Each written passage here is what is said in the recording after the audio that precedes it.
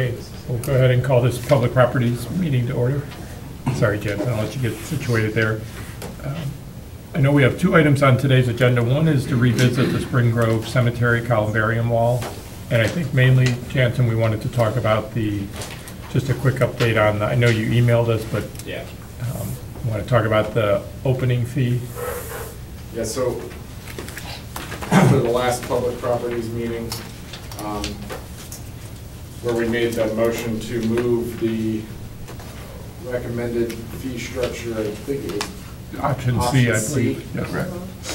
I reviewed that decision with James, which we were good with option C, but the second portion of that recommendation was to revisit the operating or open and closing fees and whether or not we could establish a resident, non-resident rate for that.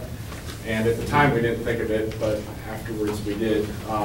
The open and closing fees are typically fees that are paid for by the funeral home as part of the final interment costs.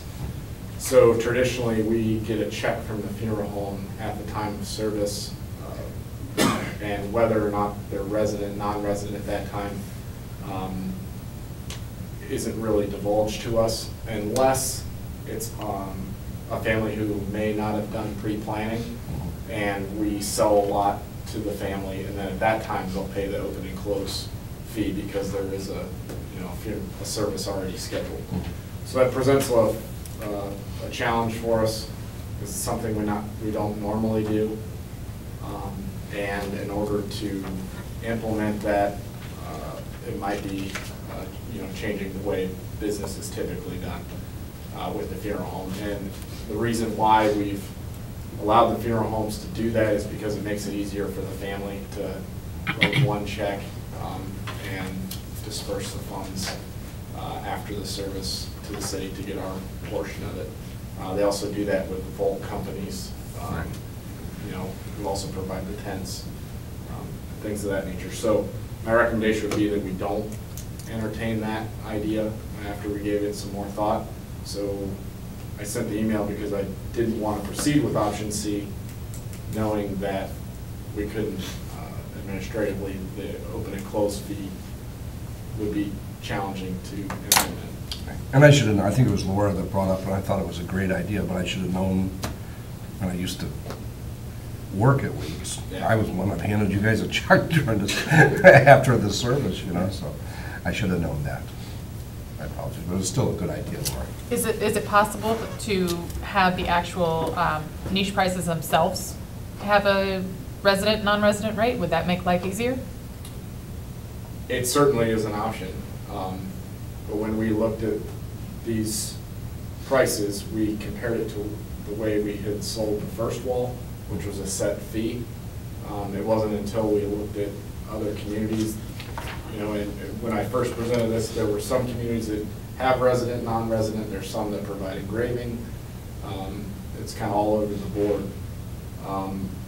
We didn't take that to the Cemetery Commission because ultimately, from the finance meeting, I was asked to figure out how to fund the second wall and figure out what we need to do, whether it was increase our prices or change the percentage for the cost splitting.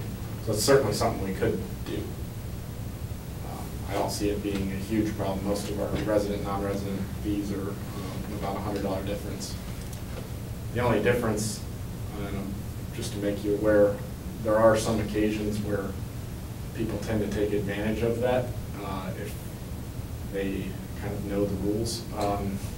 You can technically buy a lot as a city resident, have it deeded to yourself, but then designate it to a friend or family member who's outside the city for a burial plot. They just won't receive the deed. So that does happen, not all the time, but enough to where I feel you should be aware of it.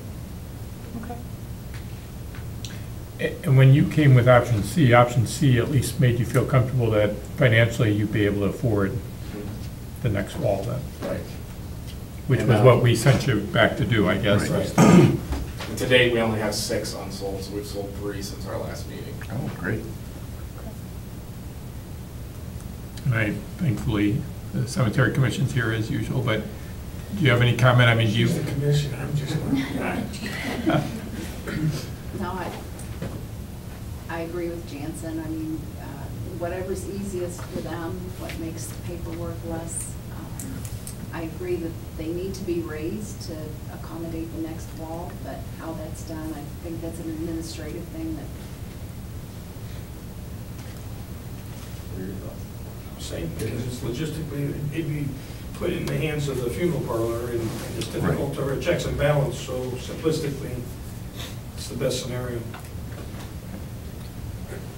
Well, I'm okay moving forward. I mean, that was our original recommendation, was we were going to move forward with option C, but we were sending it, we were going to just have that discussed, I think, at the next cemetery commission, which is tomorrow.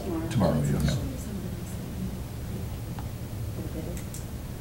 And I like the idea of having a resident, non-resident, and I think there's obviously certain areas like the rec center that we can accommodate that by, you know, they have to prove their residency when they sign up.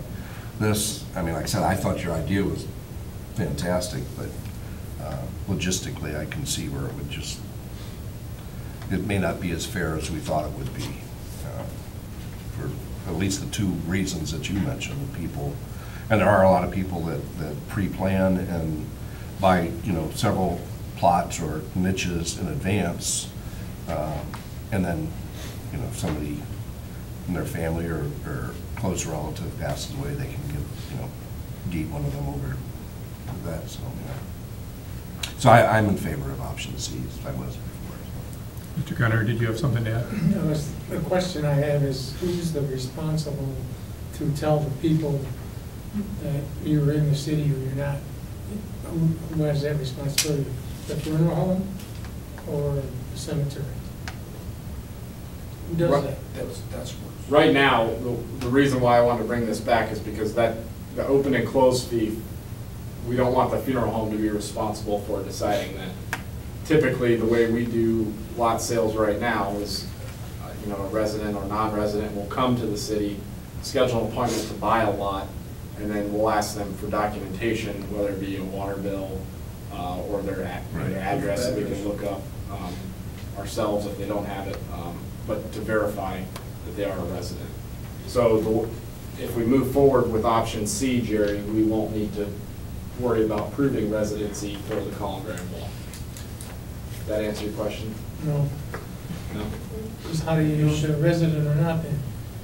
It's not gonna There's matter. Wouldn't be only a one fee fee, so it difference. doesn't apply. You're not gonna have No. two rates. Just for the wall, Jerry. Oh, Not for, okay. just the wall. Right, Not Okay. throughout the cemetery. Because that's the way the first wall was sold. right. Just plain old so many dollars. Correct. You just said you liked the idea of it. Yeah. Well, when Laura brought it up at the last meeting, when we were discussing this, you know, 'cause we talked about the impracticality of, at the time, trying to, because the funeral homes usually pay for the opening and closing, that it was impractical to, or for selling the niches themselves. And Laura brought up, well, what about the opening and closing? Maybe we could have a residential or non-residential. And again, I thought that was a great idea until afterwards I, you know, thought about it. I remember, again, working. We're trying to at the help you funeral. fund the next one, but at the same time, if it's a logistical nightmare, it's not worth it. Right. And I don't think, at least Laura and I didn't realize that was how that the funeral home was the one that sent forwards the check. I'm very fortunate I've never had to deal with that, so, not yet. So, but I'm good with C as it stands. Okay, If so I don't everything think we else is- need to take any action, Kathy, because that's where we were at last time. We were just waiting to see what the cemetery commission said about the resident and non-resident fee for the opening and closing.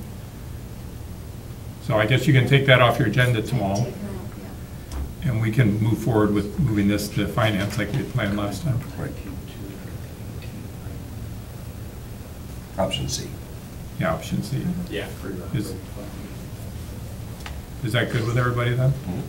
We were just talking about the operating fund, I was just trying to make sure, because we're increasing the percentage under option C for to reserve more money for the future. But I just want to make sure with the operating that he was okay, that they've got a little bit less than what they had, so. It's my understanding this goes in general. It does. Oh, so you'll get that back. Right. And who knows, in another 20 years, there might be something goes on that the concrete costs will go down. Doubtful. Well, the other thing is, that Teresa mentioned it last meeting, is Beneke and Associates, who's helping us with the second wall, traditionally their estimates are on the high High, end. right. So the estimate on the high end for the next wall is 85,000, so this option will give us 87,000. Right, good. So. So we don't need to move. Nope, I just wanted to update it to make sure Right, that we okay. were all okay with moving forward as is. Okay. All right, thank you. You're welcome to stay. Thanks, but no. Oh, come on, Teresa. All right, well, our second item is the Parks Department reorganization.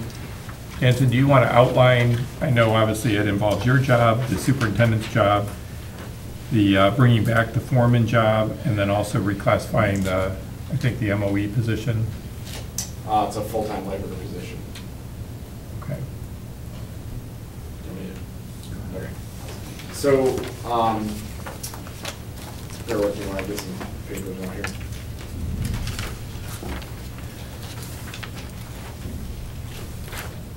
So the request to reorganize the Parks Department came from a recent retirement that we had.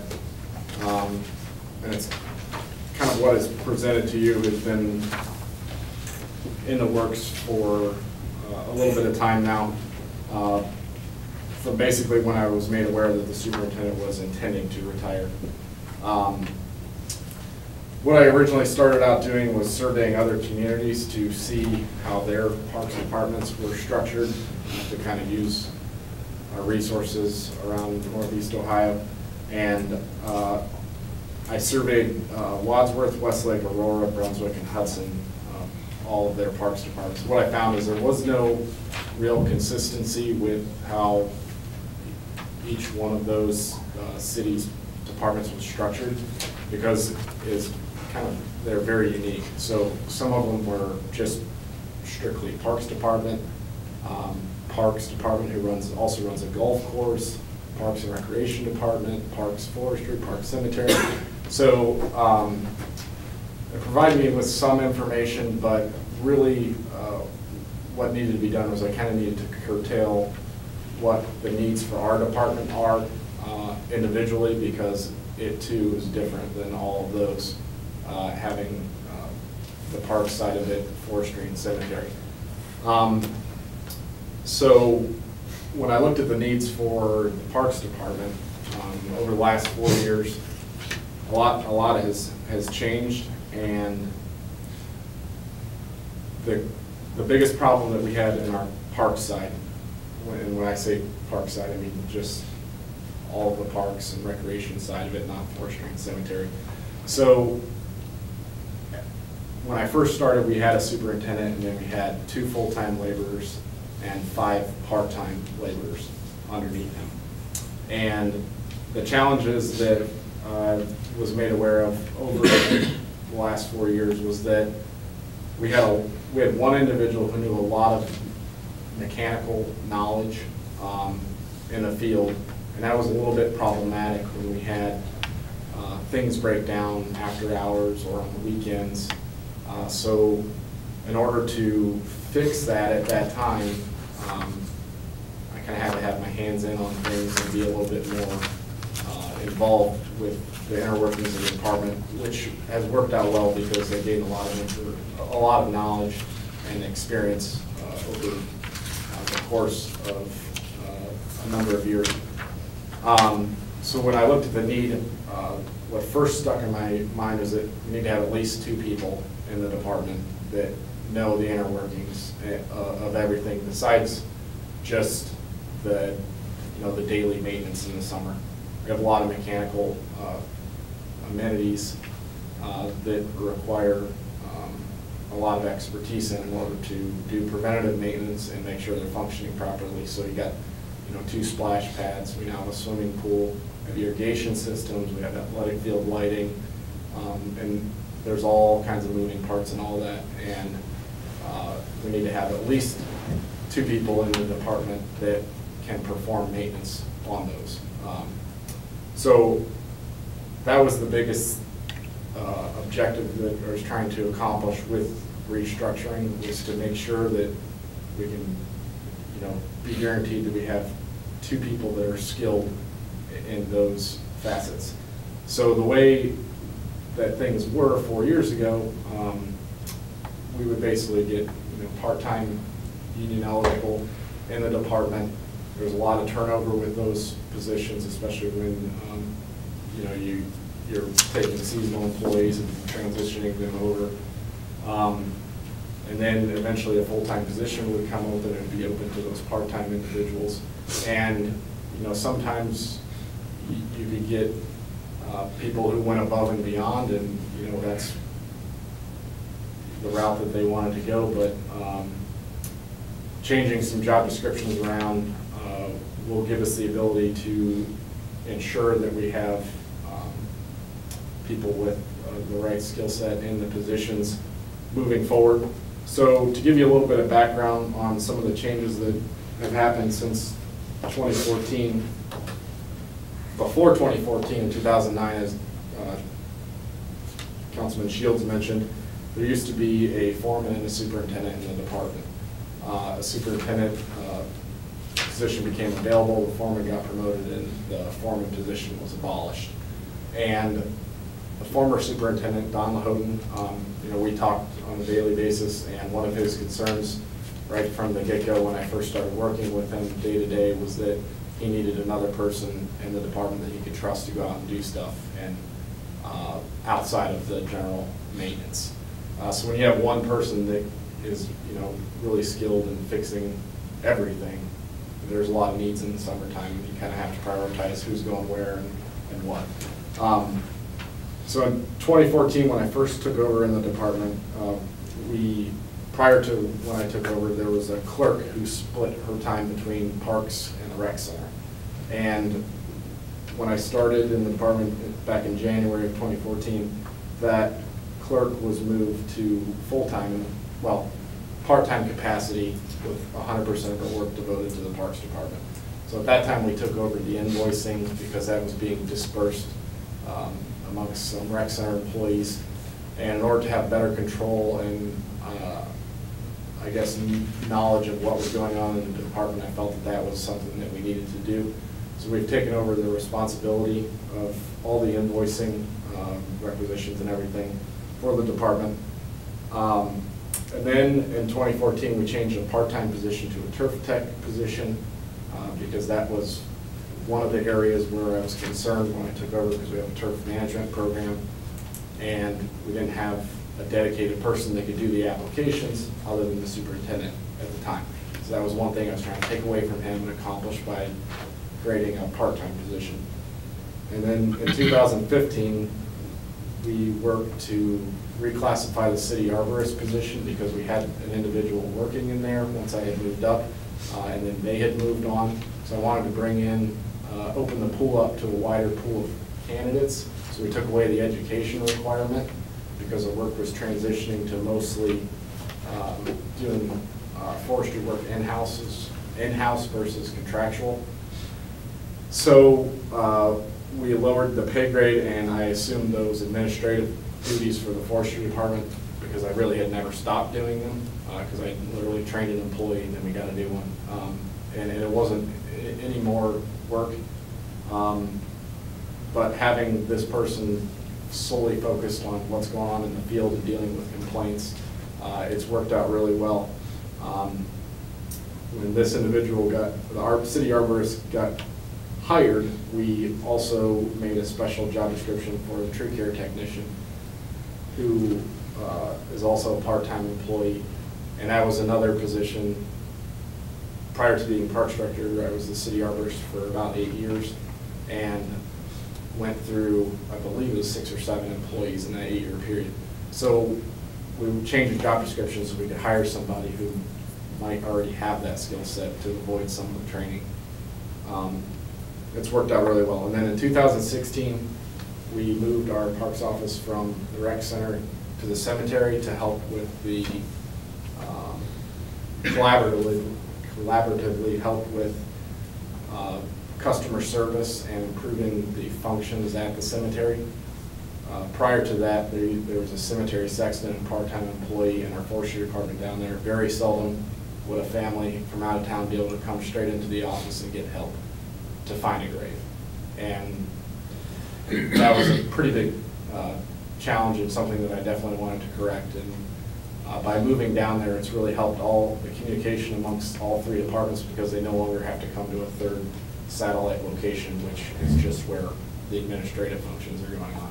So it's enabled us to work well together, have open communication without, the need to call somebody, and help spread the work out as people take off or, work is increasing one department than another. So that kind of takes us to where we're at right now.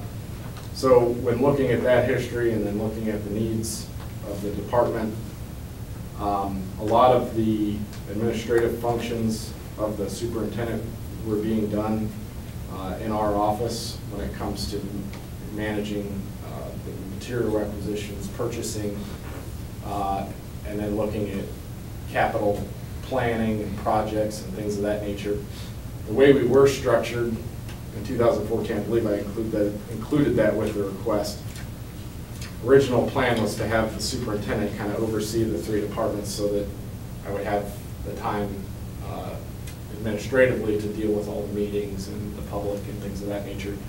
And what I found throughout the several years working was that the way things have transitioned with our sports associations, with online registration, and things of that nature, there's been some work that has been taken away, and then I've taken some more on myself, and we've been able to do it, with the same group of staff essentially.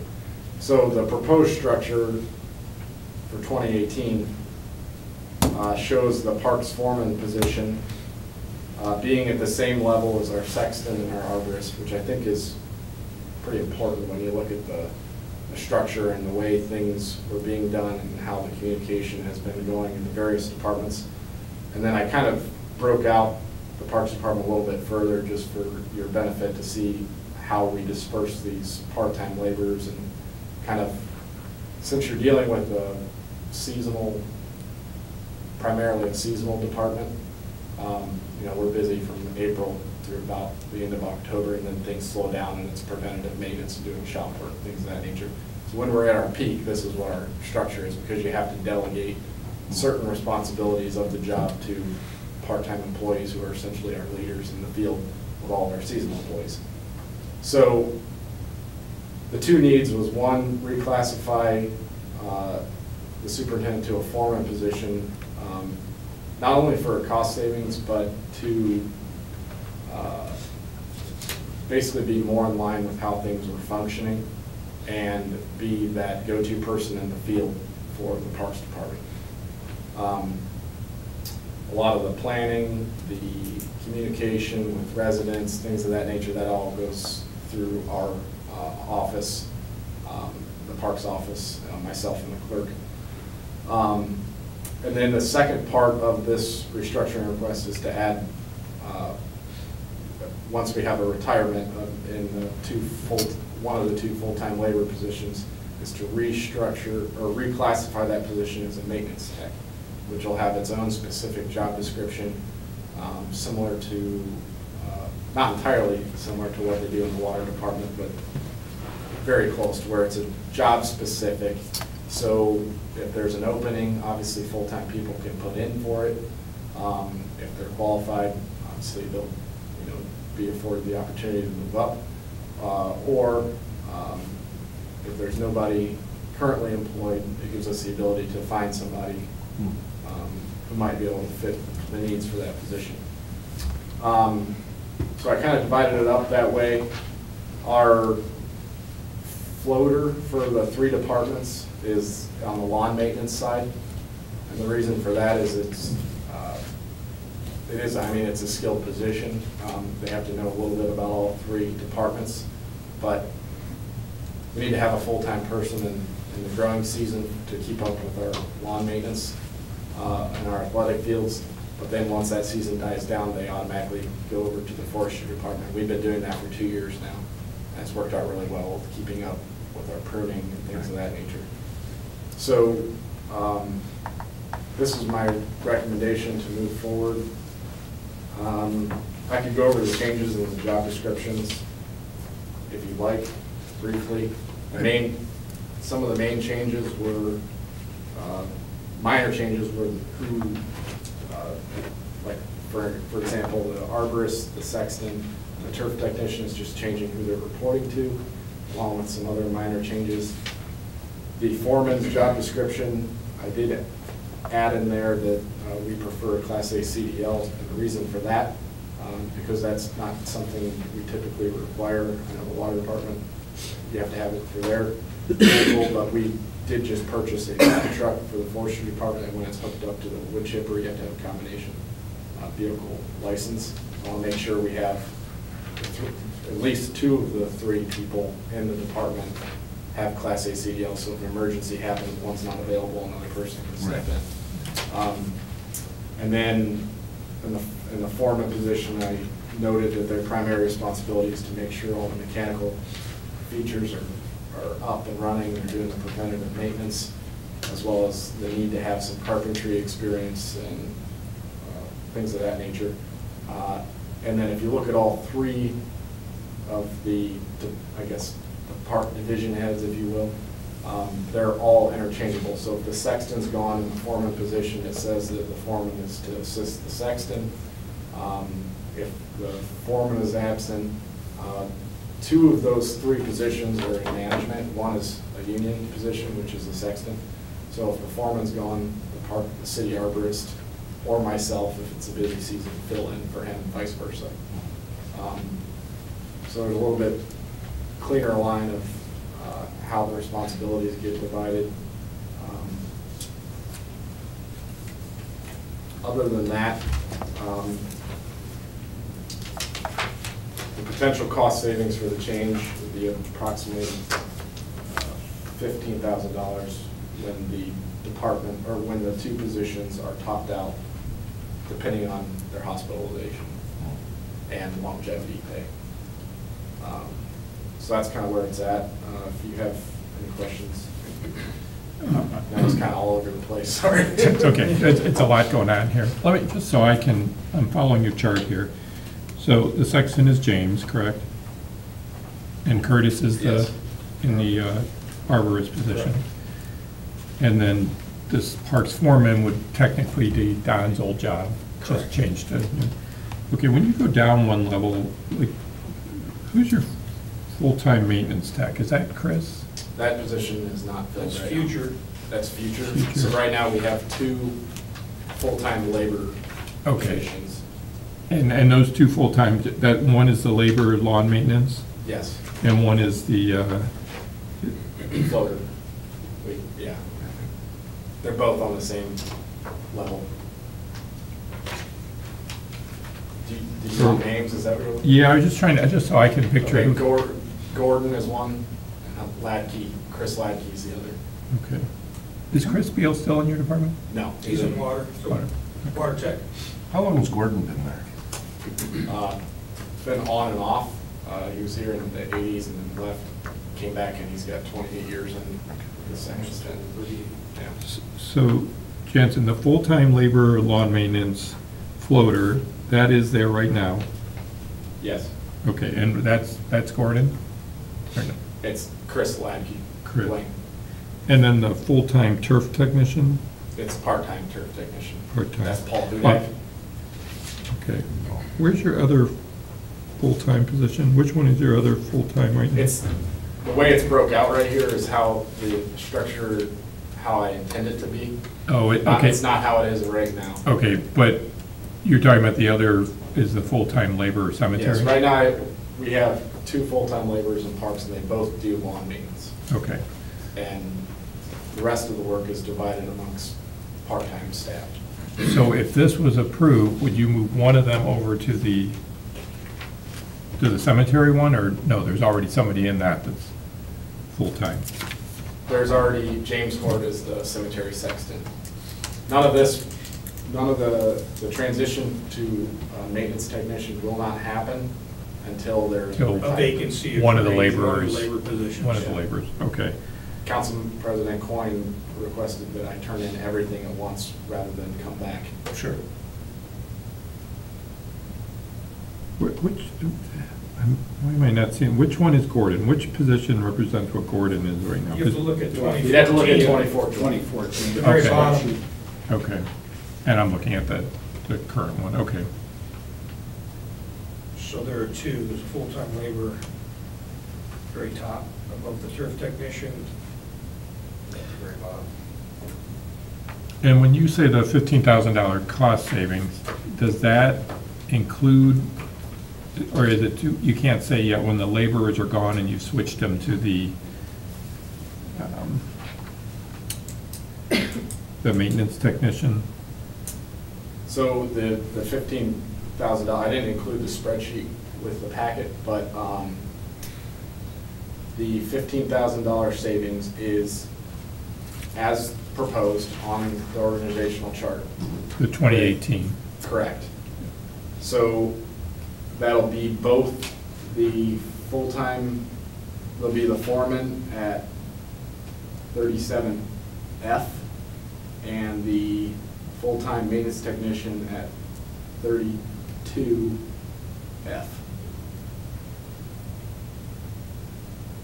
But the maintenance technician, you can't do anything about that now? Correct, until there's a vacancy. Okay. Okay, I think I understand. How about questions? What? I don't even know where to start with my questions. Well, the only thing I'd like to say is, as usual, you guys have done a phenomenal job of organizing this. So, I mean, I was able to understand it because my entire career, I've worked with the chain of command. And I've been working. And that's what this is. You know, your organizational chart is basically a chain of command of who does what, who reports to who, who's responsible for what. And I think you've done a really good job there, and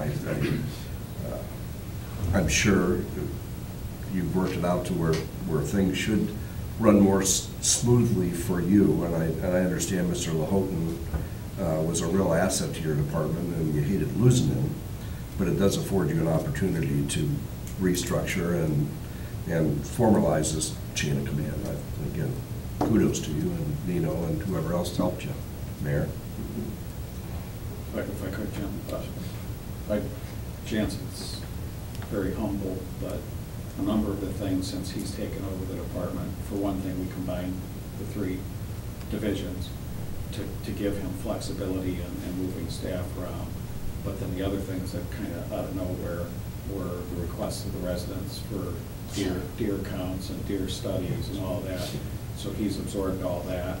And then the ash borer situation where we had to go through the city and systematically in the past 5 years work out a manageable plan to remove and replace maybe not every tree, but every one of the ash trees was removed, and a number of them were replaced with a variety of species because of the lessons that were learned with that. And then the monarch butterfly and bee plantings, wildflowers, and certain types of flowers to promote and enhance the monarchs and the bees for the betterment of the ecosystem.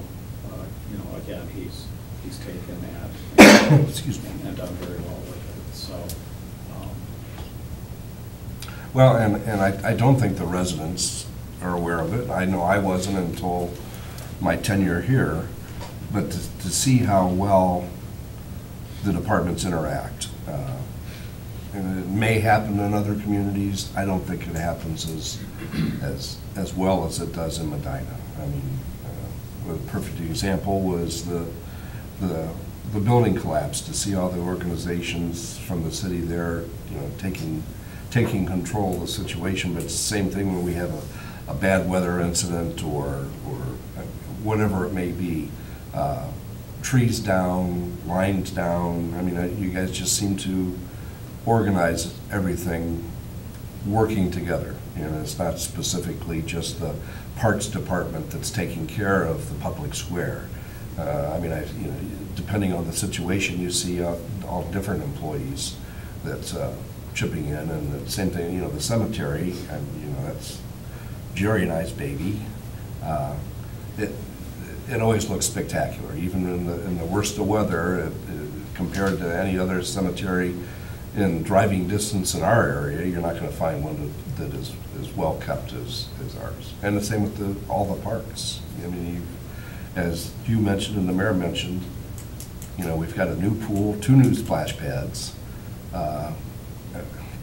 Those in themselves, that's a lot of responsibility. And it's, like I said, take my hat off not only to you and your department, but to the Nino's department and the engineering department. You can go right down the list, but if it wasn't for the cooperation between the departments, I don't think any of you would be getting the kudos from me, as I always tend to get, because I do honestly feel that it's the cooperation between departments that make, the organizational chart or the chain of command.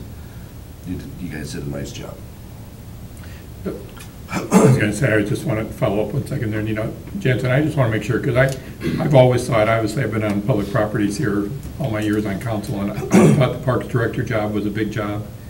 And then when you took it over, we added more to it. Right. And then since then, we've added the pool, we've added another splash pad, the other things with the mayor. So and I'm sure, I know you mentioned John Coyne already weighed in, and I'm sure as soon as he heard the $15,000 cost savings, sounds like a great plan. But I want to make sure, for your sake, that we're not overwhelming you, because you do a great job, and how you juggle it all and make it all work is very impressive, and I appreciate it. But I also want to make sure we're not burning you out here by continually adding to this. And is this going to help you? Do you truly feel like this? This is going to help. The biggest problem that I had over the last 4 years was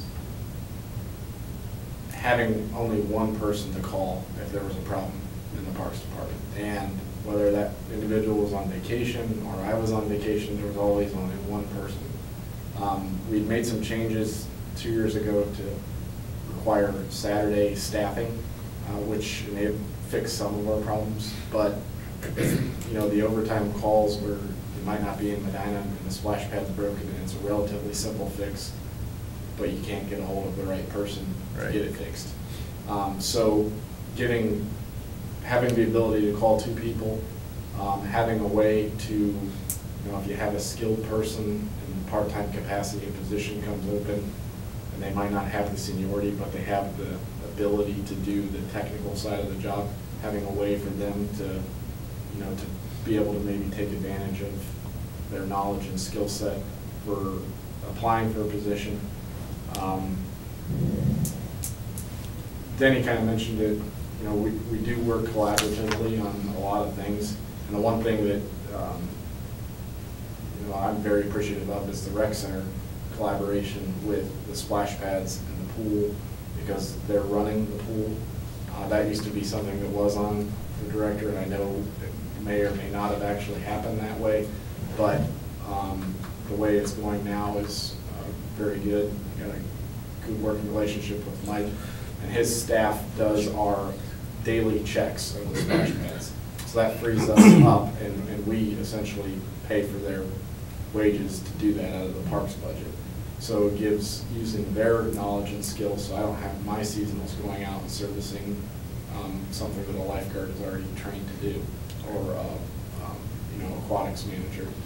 So it's a give and take, but I'm fairly, I'm confident, otherwise I wouldn't have said that this is the way I think things should be.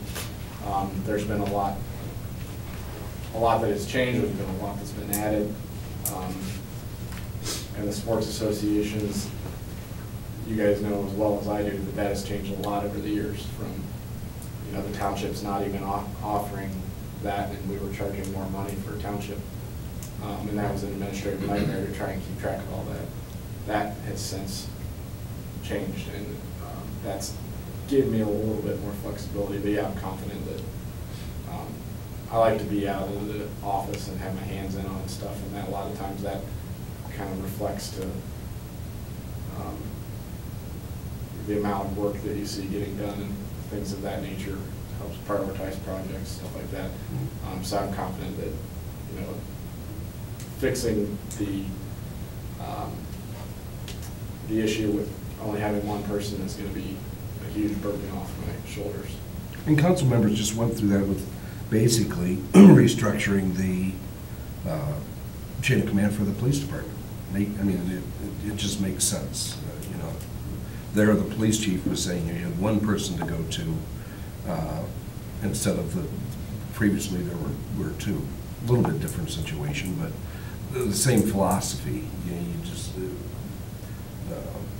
two foremen, two lieutenants, but you call them what you want to, but it's the chain of command, and it divides the responsibility a little bit. That can make life easier for you, but on the other hand, it also creates two people instead of one that you can contact for updates and information. So, good job. You know, did you have something? You hit on pretty much the road I was going to go down, but to Jansen's credit, he doesn't have the folks that we have. We have 7 supervisors in service, so I have foremen, superintendents. So what skill set lacks here, we can call this other guy, and you have that coverage, so to speak. He didn't have that. This is headed in the right direction with respect to building job descriptions with a certain skill set. Moving that way, similar as you referenced to water. It just works. It just works efficiently. It's just a better service in the long run. And I know, Mayor, we looked at we talked a lot of different things, so you feel good this really does reflect where it needed to end up and Yes, sir. what's best for the city. Yes, sir. I'm sure if Mr. Rhodes is. Paul, did you? The other thing, you hit on what I was concerned with, and I asked Jensen that the other day on the way into the meeting, if it was too much for him. I have every confidence that he can handle it, and knowing from my own structures that I've worked with, the more people you have to go to, the better it is for you. So it lightens the load. Many hands make the work light. So Well, I agree with you. I also feel that it's better for the employees too, not only with the defined, I mean, we've had job descriptions, but a more defined job description for the requirements to what you need to work in that specific area. If that specific area comes open, you'll know right away, the employee will know right away, or before it happens, that, hey, I want to work towards getting my CDL or what, so if that position does come open, it'd be a step up for them. So, I mean, I think it's good all the way around. All right, no, this is good for you because it's the first time you've seen this. Any questions? Well, no, I don't have any questions, but I do agree with having more people, because as we're talking, I'm thinking about my employee structure, and I have one person. If she's out, I'm in trouble. So, so I do understand exactly having spread that out and having more people to go to with better skill sets, and so and the $15,000 savings is always a good thing. So, if everybody else is in agreement that this is going to work for your department, Jansen, then I think it's a good idea. Anybody else have any comments? Matt's looking at it. You're needy over there, you know that. Matt. You're not going to skirt from any of these. I figured out how you can spend that $15,000. Yeah. You give James and full-time guys so they can straighten stones. We got lots of ideas for that 15,000. Yeah. So does Mr. Coyne, though. Yeah. I move to approve the restructuring of the Parks Department as presented by Mr. Worley. Have a second? I'll second. Okay. Any further discussion? All in favor, say aye. Aye. Any opposed, same sign? Okay. Anything else for the committee? Kathy, we gave you a half hour to get ready for the next meeting. I'm ready. All right, we're adjourned. Thank you. Thank you. Thanks, Jensen, for all your work on it.